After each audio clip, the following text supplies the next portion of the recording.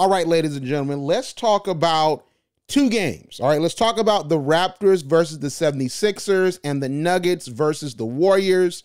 Both games occurred after the Timberwolves versus the Grizzlies game. And I want to peel back the curtain a bit, all right? I don't like doing this normally. I like being professional and having a barrier between the listener and me, but I have to be honest. I did not really watch either of the last two games. I'm not going to sit here and lie to you. I'm not going to sit here and be like, so Joel Embiid really cemented his MVP case. I didn't watch it. I mean, I was watching, but I was also on the phone and tweeting, okay? Like, because it wasn't really interesting, to be real.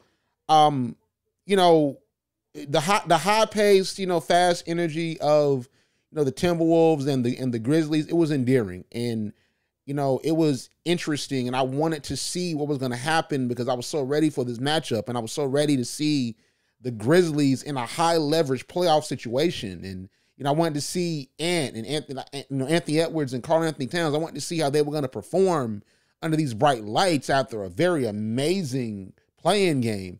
But I was excited for the 76ers and the Raptors, but the 76ers thrashed the Raptors, 111-131. It wasn't really too much to talk about. I mean, I have like a theory about James Harden that I can share with you if you would like me to, but Tyrese Maxey had a career game. Like Tyrese Maxey scored 38 points. Tyrese Maxey has gotten the 2018 James Harden powers because Tyrese Maxey was going federal, boy. Tyrese Maxey, 5 3-pointers, 38 points, 4 rebounds, 2 assists, 66% from the field, shooting 14 of 21. Tyrese Maxey is going to be an X factor for the 76ers if they want to make a deep playoff run. After seeing this game, or at least the glimpses that I really was truly watching, because also the fact that the Grizzlies game was ending and I wanted to see how it ended, and then the 76ers game was starting on ESPN2, it sort of had me discombobulated because I wanted to see how the Grizzlies game ended, and, you know, it sort of messed up the start of the 76ers versus Raptors game. But the 76ers were leading from the start. Joel Embiid didn't really have a monstrous game. He played 37 minutes, but they didn't really need him towards the end. I mean, because for the most part, they were blowing him out, you know? They were blowing him out. Now, Joel had 5 personal fouls. That's also a reason why he didn't play all that much. I mean, Joel needs to cut that out because Joel is the offense. And when these games become more high leverage, when, let's say the Raptors come to play game 2, you know, let's say that they play the Heat or the Hawks in the next round, and now it's a real close game. They're going to need Joel Embiid, and Joel Embiid can't get into foul trouble. So that's something that he's really going to have to watch. But I know that when the lights are the brightest, Joel Embiid is going to play well. James Harden, here's my theory on James Harden. Wait, before I talk about James Harden, as a matter of fact, man, Tobias Harris. Can I get a hand clap for Tobias Harris? Because y'all have desecrated that man all year. He had 26 points. 6 rebounds and 6 assists on 9 of 14 shooting, 64.3% from the field, and he made 3 3-pointers, got to the line 6 times, was 5 of 6. Y'all have destroyed that man all year. Y'all have put him in so many hypothetical trade scenarios. Y'all are saying this man's contract is terrible, so he's going to be trade bait for someone, and he is playing like really the second guy, with James Harden being the third guy. So shout out to him. And then Matisse Thybulle made a 3-pointer. Now, granted, he ain't going to make no threes in Toronto because he's unvaccinated, okay? But he made a 3-pointer, so shout out to him. Plays with good defense. You know, Niang came in. He did his thing, hit 2 3-pointers. And then Shake Milton, my dog. If y'all don't remember, when Joel Embiid and Ben Simmons were injured, I think this was like the 2018-2019 season. He had a stretch of games where I was like, yo, this man legit. This man might be a rising star. Philadelphia might be holding him back.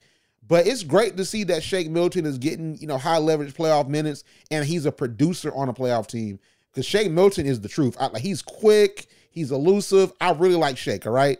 But let me just give you my theory on James Harden. So James Harden's stat line, 22 points, 5 rebounds, 14 assists, and he was 6 of 17 from the field, 35%. And he made 4 out of 7 3-pointers. I think that what we're seeing is we're seeing James Harden leave his prime. I think that the weight gain and his hamstring injury exacerbated it. But I believe that we're seeing the rapid decline of James Harden, and at this point, James Harden is who he is, and you're not going to be able to change him. Gone are the days of James Harden getting 50 points and 20 assists. Gone are the days of James Harden blowing past you and either getting fouled or dunking on you or getting the layup. Gone are the days of the game winners where he shoots on two different people and falls down and gets a 4-point play. Those days are gone. That James Harden is in Houston. His jersey was retired in the strip club. He has gone on. And the James Harden that you saw when he first got with the Brooklyn Nets, that was before the hamstring injury. I think the hamstring injury did a lot to James Harden and him playing on it. But also, I just don't believe he has that quick first step anymore. And now he's more of a facilitator. He's more of almost like your Chris Paul type of player. He still can get to the line and draw fouls with the best of them. And he still is an adept three-point shooter. That is who you have. And to be honest, James Harden in this state is better than Ben Simmons was when he was in Philadelphia. Now, granted, James Harden is not the defender of Ben Simmons. Like, Ben Simmons is an amazing defender. James Harden is not. However, one thing I can say about James Harden is that James Harden has big game potential. James Harden might go out there and start and get his shot going, and he'll get 35 points just like that. We saw him have flashes of it in Brooklyn. We saw him have flashes of it with Philadelphia. So I believe that you're going to see James Harden score in the low 20s and get 14, 15 assists and set his teammates up. When I was watching the game, I was watching first quarter, all I saw was James Harden driving to the basket, collapsing the defense, and kicking it out to Tobias Harris, making sure that Maxey got shots, passing it to Joel Embiid and let him do his work. I think that James Harden is going to be a great facilitator for this Philadelphia team. And to be honest, I don't think that's bad. I believe that we're holding James Harden to a standard that he just cannot live up to anymore. He is a top 75 player. He was one of the best offensive players of all time when he was in Houston. And it was a real debate on who was the better offensive player between Kobe and James Harden. At some points, it seemed blasphemous, but it was a real debate. And people had good points when it came to it. But that James Harden is left. Because that James Harden prided himself on quickness, athleticism, and skill. And I think the quickness and the athleticism is gone. But what James Harden has always been is a great playmaker and a great passer. And you saw in Houston, he was able to always find the open three-point shooter, especially in that Mike D'Antoni system. Now, maybe if Mike D'Antoni ends up coaching the 76ers again, or coaching James Harden again and coaching the 76ers, maybe we'll see the old James Harden again. But I just don't see it. I honestly don't. I think that James Harden is what he is. But if he's able to produce at this level, if he can get me 22 points, maybe 25, maybe give me a game where you go for 30 or 35. You don't got to give me 40 or 50 or 60. That's what Joel Embiid is for. Joel Embiid is the scoring champion this year. Joel Embiid will get me that.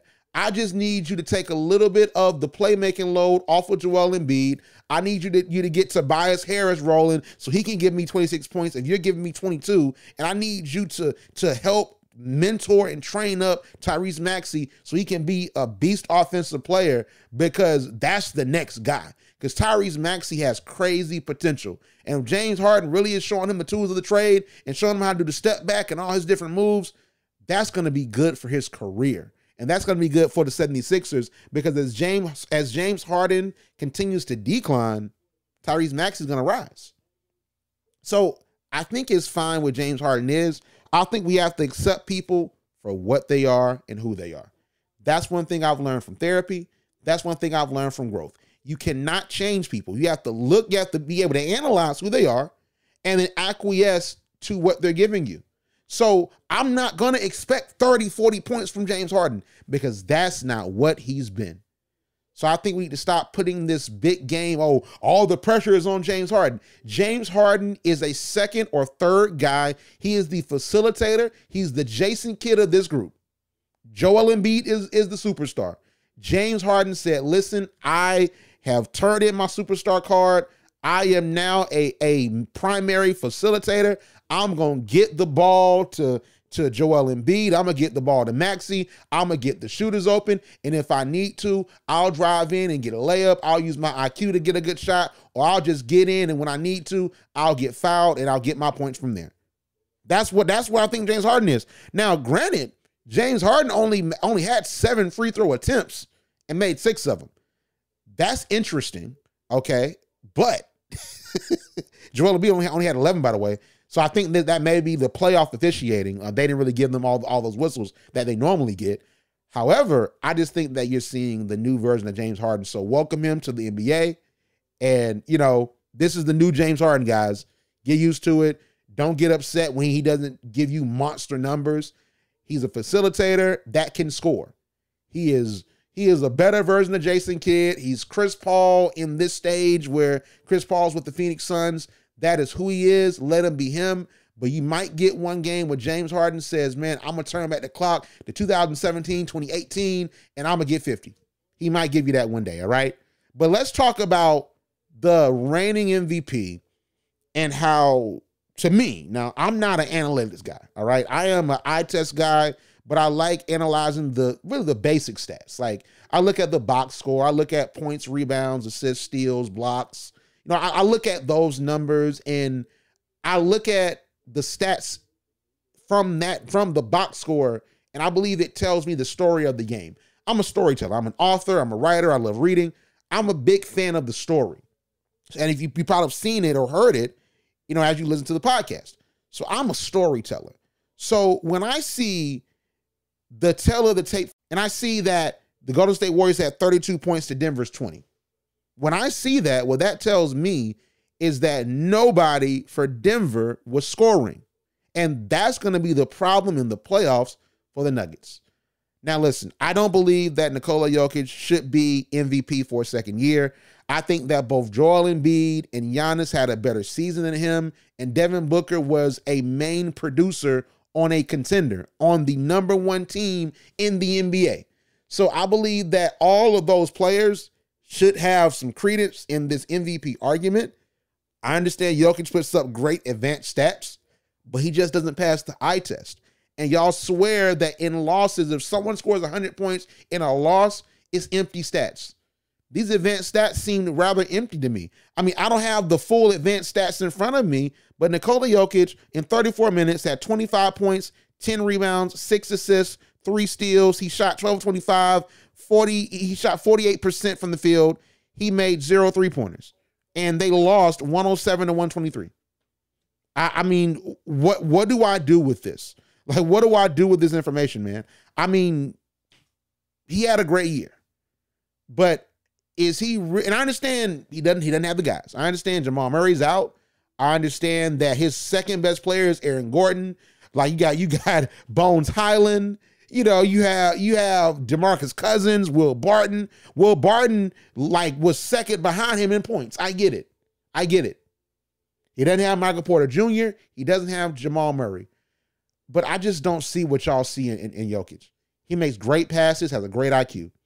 But I just don't see why the internet goes crazy over him and why the media is forcing us to have this level of respect for him where now he's a 2-time MVP.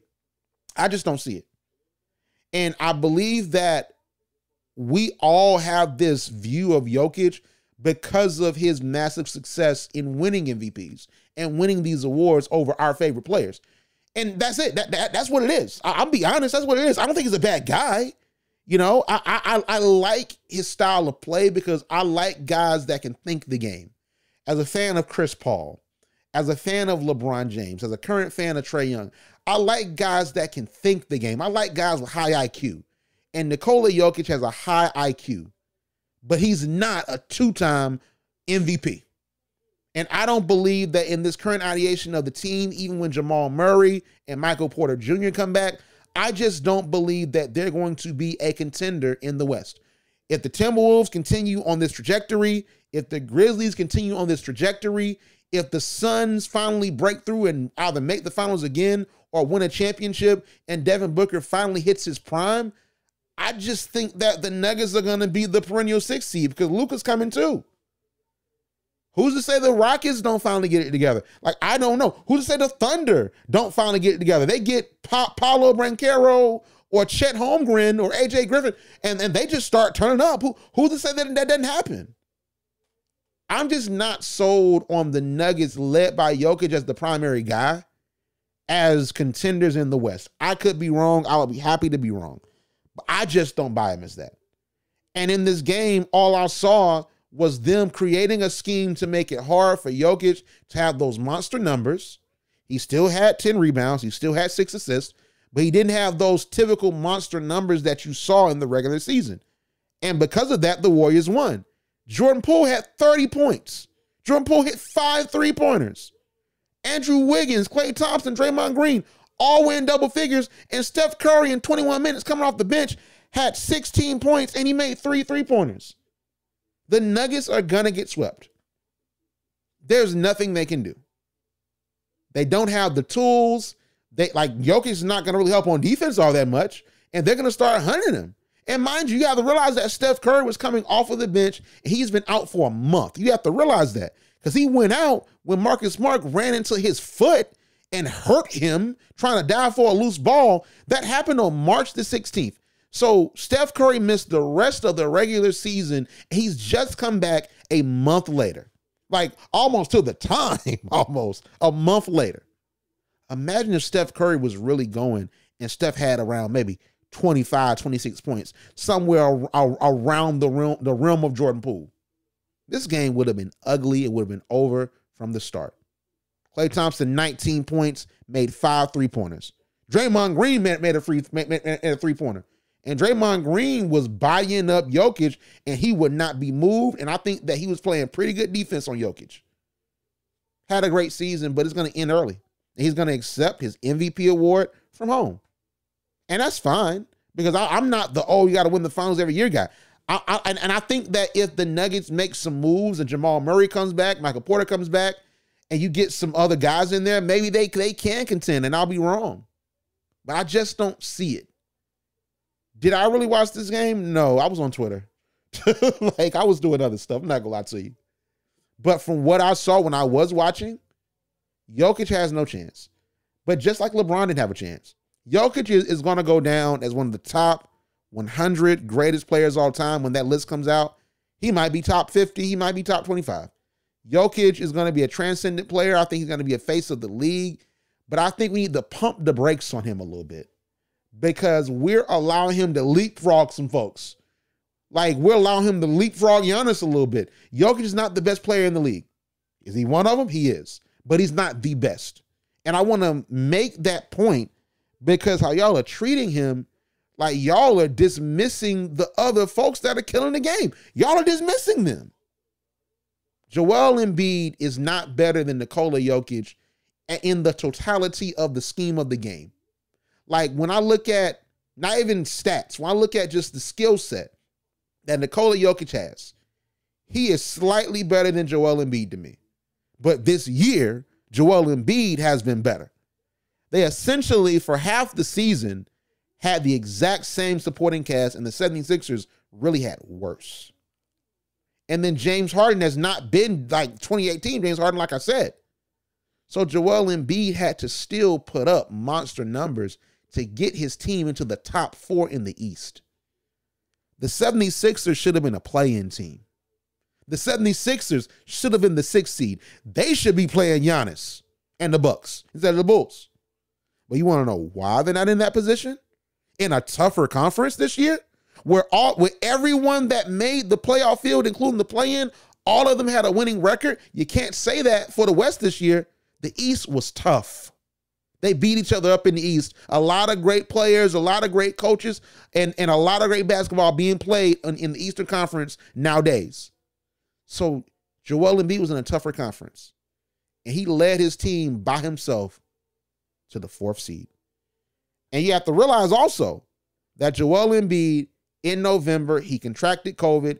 He was out for, I would say, maybe, was it 10 games? I know he was out for 10 days. Was it 10 games? It was a lot of games that he missed, and the 76ers struggled. What if he never caught COVID? and he continued to play in that stretch. And they got maybe 5 or 6 more wins, and they move up. Maybe they're the number 1 seed. Maybe they're playing the Hawks. Maybe they're the number 2 seed, and we finally get, Durant and Kyrie versus Harden. Maybe that would have happened. Maybe. I don't know, because we won't get a chance to see it because we're talking about hypotheticals. But when I look at the tail of the season, Joel Embiid was the better player this year. Career stats, advanced stats, PER, all these different stats, I can't say that. I think Nikola Jokic has them. But on a year-by-year basis, and this year especially, Joel Embiid was better. And I guess we'll see what happens in the playoffs, because that's where the narratives really get started. So I think it's really going to be on Jokic. I don't want to put pressure on the brother, but it's going to be on Jokic to really produce and to really show us he's that guy. And I understand it's hard, but y'all put this same pressure on LeBron James. I don't want to put it on him, but y'all did. Y'all did it. So, I mean, I want to see what he does. I mean, you got some guys, Hey, I mean, you got some guys. I mean, you got my boy Will Barton had 24 points. I'm just saying. Hit 2 3-pointers. You got my guy. You know what I'm saying? You got Monte Morris, 10 points. He can get a bucket for you. DeMarcus Cousins got ejected, but DeMarcus Cousins can still get a bucket for you. So, I mean, you got some guys. Yeah, more than LeBron did in 2018. Go make it happen. I'm just saying. But I want to see what happens.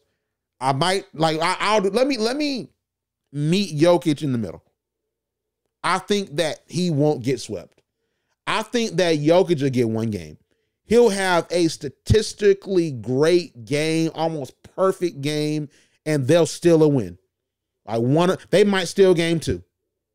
I don't know. Or they might win 1 at home, but he's going home in either 4 or 5 games. He doesn't have the tools. I don't think he's the guy that y'all are making him out to just be this world beater. I don't think he's that guy. I believe he's one of the better players, but he ain't that guy. And I think that pretty soon we're all going to see it. And I do believe that when he wins this 2nd straight MVP, we'll look back years from now. Just like how we did in hindsight with Russell Westbrook, although I don't think that was a bad MVP win.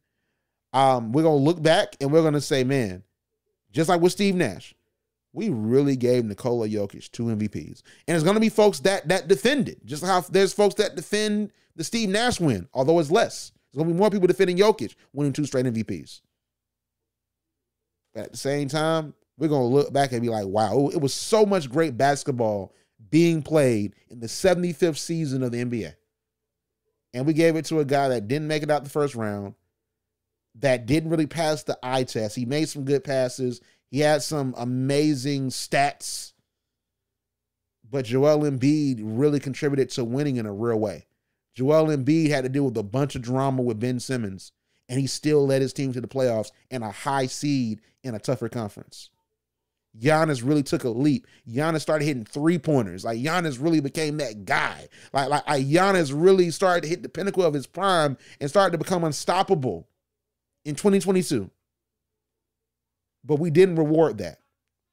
Devin Booker what was a producer, a scorer, a leader on probably the eventual NBA champion Phoenix Suns.